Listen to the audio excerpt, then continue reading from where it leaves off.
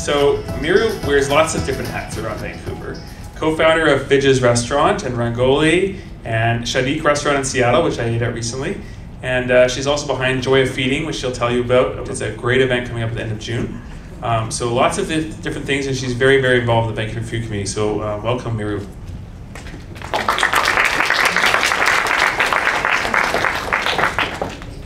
Hi, everybody. So one thing I just want to say that I share with Karen is that I also have absolutely no professional experience in cooking and in the food business. And I am an absolute accidental restaurateur. I'm an accidental chef, and I don't think you're going to find a person who loves her job more than I do. And when I was growing up in the Washington, D.C. area, we grew up, I hit America in 1969. I was about 4 years old, from India. And I'm just going to back up a bit. So my parents made it very clear to me how fortunate I was through the chance of being in this particular woman's womb. That there was nothing special about me that got me to America. It was just sheer luck. They left India to make my life good, and I better as hell do a good job at it. So that was just ingrained in me from the age of 4 onwards. And we were lower middle class the whole time. My mother was, my mom spoke no English. She was about 27 years old when she came to America. I was, I hadn't even entered kindergarten yet. My dad was the engineer. He got the visas. He spoke English. And my mother was very isolated. She was pulled from her community, and she was taking care of 2 children. And it's only in retrospect that I realized that my mother had so much talent. My mother was not this passive housewife who watched soap operas all day, which is what I thought and I was so ashamed of. My mother didn't know where to go in this new country. And so for me, growing up, I never looked at my mother as a role model. I was always looking at other women as role models, and I was looking at my father as a role model. And so I'm going to get back to my mother later on, but at the same time, one thing my mother was very firm on was we didn't have a lot of money. I didn't have the blessing of braces or going to the dentist and doctors and health insurance, and we had 2 pairs of pants. But one thing that was just a must was food in the house. And there were no shortcuts with food. Money on food was just not even discussed, and my mother couldn't buy anything as far as my Indian dad was concerned, but he never ever limited her on the food budget. We spent weekends going to farmers markets before we even knew they were farmers markets. I was bored to death in that car, driving 45 minutes, and then watching my mom and dad pick all, I just didn't get it, but that's how I grew up. I grew up just going to farmers market. And I grew up with a generosity of love and food, and I grew up knowing that as messed up as mom and dad were as these immigrant misfits, I was the apple of their eye. And this is all going to come back when I talk about how I became the accidental restaurateur chef today. So I was never allowed in high school to work at a restaurant. And this is going to go back to the bar and the hostess comment that Karen was making, but my parents said, only sluts work in restaurants. And when I was 14, 15 years old, that sounded great to me. Whoa, so that's how I'm going to get a guy. I've got to work at a restaurant. But I wasn't even allowed to scoop ice cream at the Baskin Robbins because I was going to become a slut if I went to Baskin Robbins. And as much as they wanted me to Americanize myself and be a really good, successful American, one thing they did not want me to do was become an American slut, because you see, all American girls had sex and I was not going to have sex. So I got scared. I actually, I got scared of the restaurant business, and I never worked. And so my very first job was at a daycare center. I worked with children, very safe job. It was a great job. I remember the other 17-year-old girls had tips coming in because they were bus tables or what have you. And at some point, I started looking up to people who worked at restaurants. That was a world that I did not have access to. I wasn't cool as the girls and guys who worked in restaurants. I didn't have the tip money as the girls and guys who worked in restaurants. I was the good girl who worked at the daycare center. Then she worked at Bloomingdale's, and then she worked at the Justice Department. Then she got involved with Amnesty International, and then she got her bachelor's degree in French, and then she got her master's degree in economics, and then she wanted to save the world. But that was a sexy world that I did not have access to. But I loved my world as well, because Again, it rings through what your parents tell you is, you know what, you were born by the luck of the womb of the woman who had you. And so for me, it's important, everything I do reminds me that I could have been one of those children in India that I used to go back to India and see on the streets. My parents were not well off. They were refugees from a war. And once you've seen the poverty and once you've seen the hunger, and they're your blood, right? You're not white and black, and I mean, they're your blood. You know, and whether we like it or not, human nature, we respond differently to our own blood.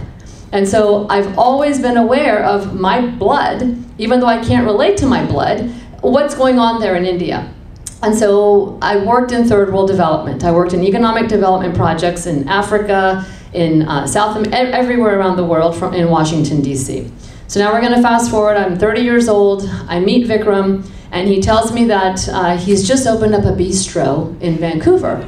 And I was like, okay. Now by this time I'm in Washington, D.C. I've been there 8 years. I've got money. I go out all the time. And so I'm thinking, okay, I've met this guy and he has a bistro in Vancouver. And I get to Vancouver and I see this bistro and the carpet's got holes in it and it stinks. It's an electric stove in the back. It's 14 seats and no one's in there. And I'm like, what the F is this, like, bistro? No, this is not the restaurant world. Like, no, I was really resentful that I finally met a guy in the restaurant world. This is not the restaurant in my world that I've been really yearning for all this time. And, and I was a little taken aback by this bistro of his. But as much as I was taken aback by the bistro, I fell in love with him. And we had a 5-day romance, and at the end of the 5 days, he proposed to me. And I said, no, I don't. I've already been divorced once, and I've never even been with an Indian. Like, you're the first Indian, and I'm not sure I trust Indians, really. So, no. I will go back to Washington, D.C., I will work, we'll have a long-distance relationship, and then I'll come back and, we can live together. So that was my thing. And then he says to me, I'm not doing long distance, and I've just opened up a restaurant, and I need to focus on restaurant.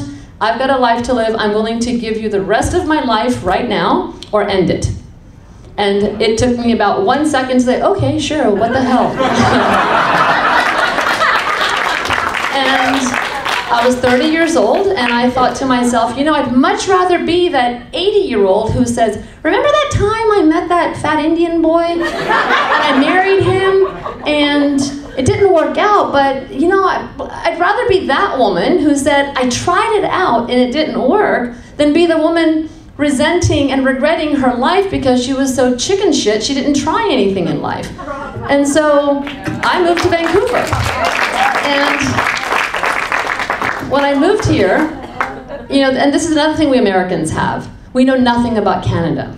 So I could have told you at that time in 1994, the capital of every single country in the world, who the president was and what political turmoil was going on in that country, but I didn't even know where the hell Vancouver was, actually.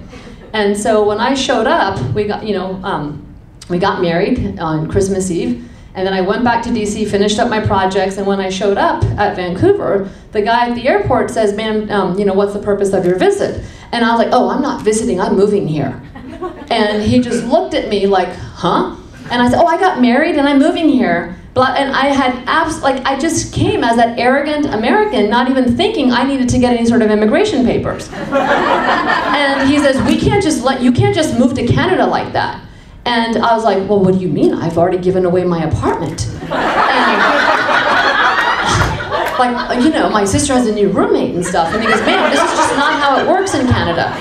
And I'm like, well, I can't go back. I can't go back. And I think I threw enough of a lame, innocent pity party with the guy that he says, just go in, you're a visitor, just go in and apply. And he gave me all the papers because an American can come in as a visitor.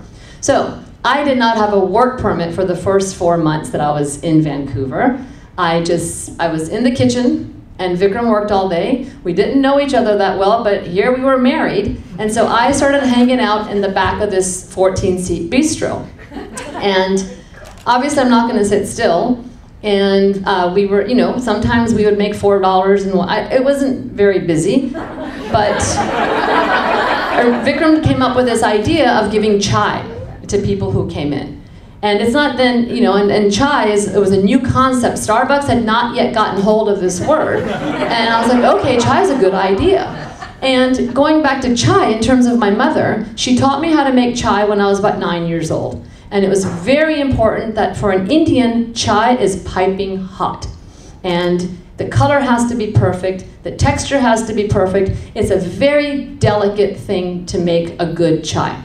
And when I was 9 years old, she taught me how to do it. And I remember I was, on the stove, on a stool, and making it piping hot for my mother, and I poured it into the cardamom cup, and it all spilled all over my stomach. And I still have the scars all over my stomach from the chai. And I'm yelling and screaming, and my mother said, oh, I've got to first deal with you, and then drink my chai. and the thing is, I burnt myself, I had to go to the hospital, it was a bad burn, but once I was better, my mother put me back on the stool and taught me how to make chai. It was very important for her. So here I am now 30 years old, and my brand new husband's brand new bistro, and I noticed that the chai he was making was disgusting. And it was discolored, it was thick, the milk was coating all over it, and I just quietly went to the back and I figured out, how can I make a chai that you can keep on the stove, the flavor is still delicate, the color is still nice, but you're not making a new batch every time, like customers are getting this chai quickly. And so I very quietly spent 2 weeks coming up with a chai, gave it to Vikram, and I said, now serve this, and it was a big hit. And so that was the beginning of my career in the restaurant business. So then from chai, we didn't have a liquor license. And I thought, well, Coke sucks with Indian food. It kind of bursts your chest when you're drinking Coke. And so then I came up with a ginger lemon drink, because the ginger lemon drink, it matched eating Indian food. And after that, it was just nonstop. I was there for about a month, and I had already come up with, well, let's do coconut curried vegetables. And that's when I realized at some point that I've got a nose. I can smell. I can smell spices. I can smell things. And it was it's the way, I'm imagining is the equivalent of, when you accidentally get pregnant and you're like, fuck, I'm having a baby and I don't want one, right? And then when you have that baby, you're such a good mother and you love that baby so much. And so that's what happened to me and food. Wow, I didn't get the front of the house and all the sex that I was looking forward to, but I got the back of the house and I'm loving it as much as anything else. And so it just became nonstop. And because I approach food from a very different angle than anybody who's professionally trained as a chef, my ego was not up there. I was really happy to be in the back. I was really happy, Amarjeet was there. I could barely speak Hindi at that time, and she definitely couldn't speak any English, but we communicated fine. And I put on the gloves, and I loved being in the kitchen. And so my first technical job for Vikram was I was the dishwasher, but we didn't have a machine. I was the hand dishwasher with the 3-section sink.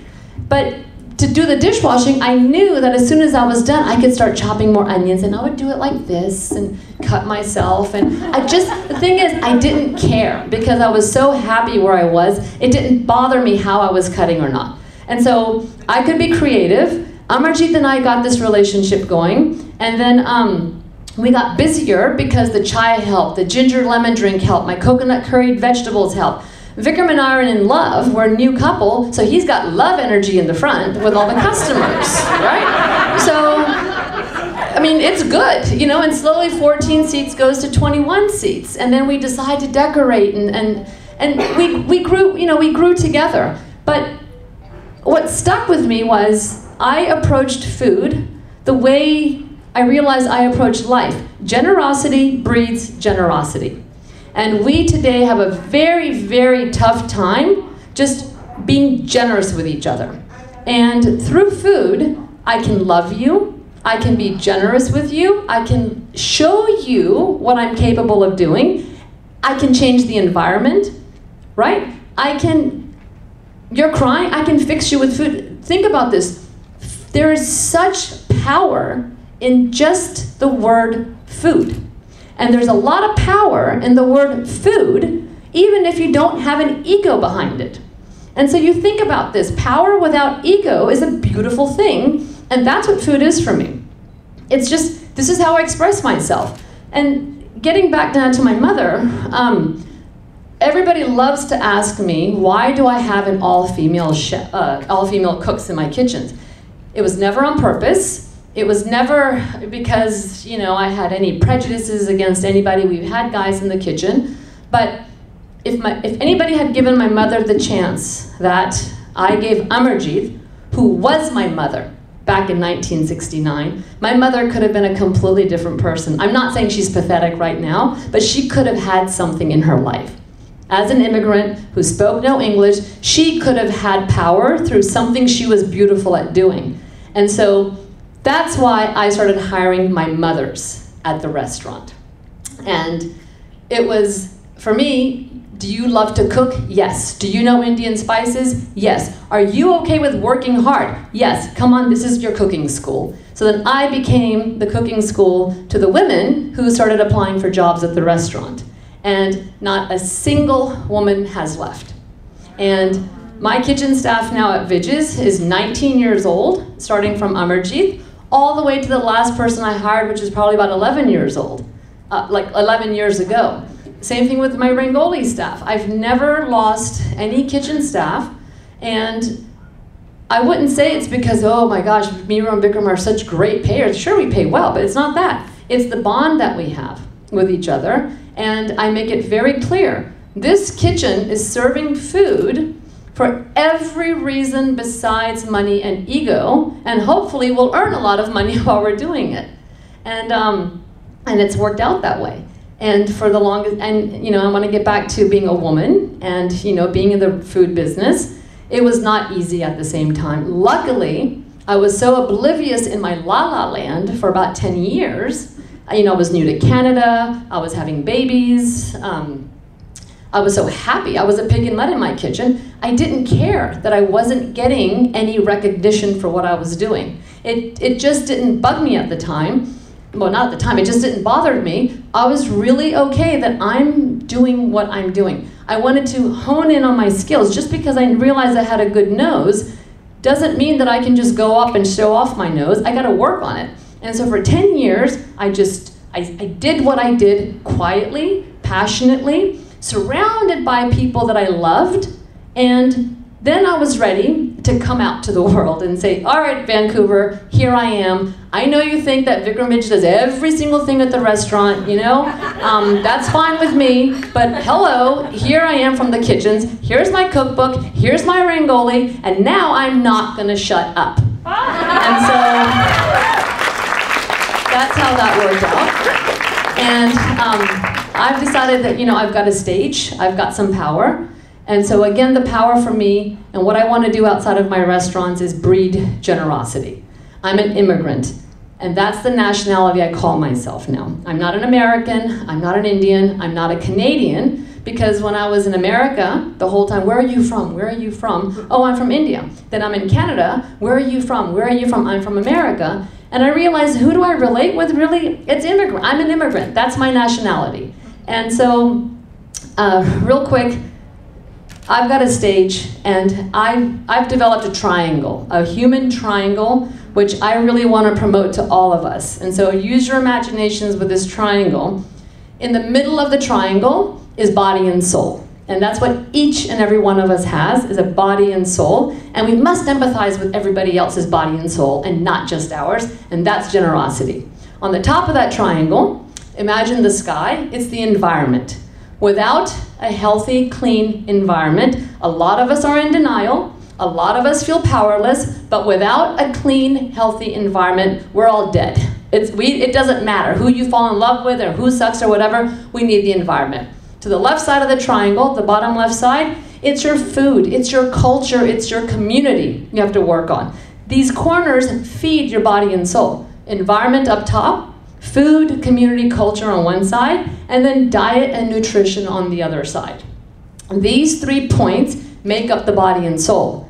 And that's my guiding light. It sounds, oh, one of the soap operas my mother watched. But But that's my guiding light now in terms of, you know, what am I going to do? What can I do for my community outside of what I do for my profession, and how does it tie in? And this is where Joy of Feeding comes in. It's an international food fair, I call it.